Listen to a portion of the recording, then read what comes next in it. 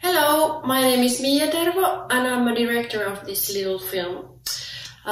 This idea came to me as a child because my father took me to this car wash as a way of us bonding. That was the only way that he could actually try to show me love, affection and tenderness.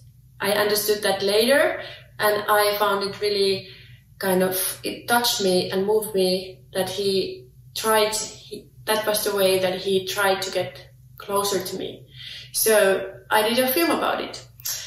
And I have this really wonderful memory of making the film. We were shooting in the supermarket at night because you can't take the whole supermarket in the daytime. So we got the supermarket in the nighttime and I like to improvise some crazy stuff.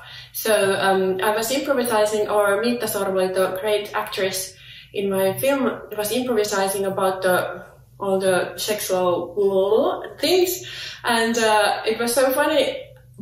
I think it was so funny. And then the crew was like, what the fuck is happening here, you know? What are they doing? And afterwards I worked many years after we made this, I heard that, yeah, I was there, but I was thinking, like, what the fuck are they doing?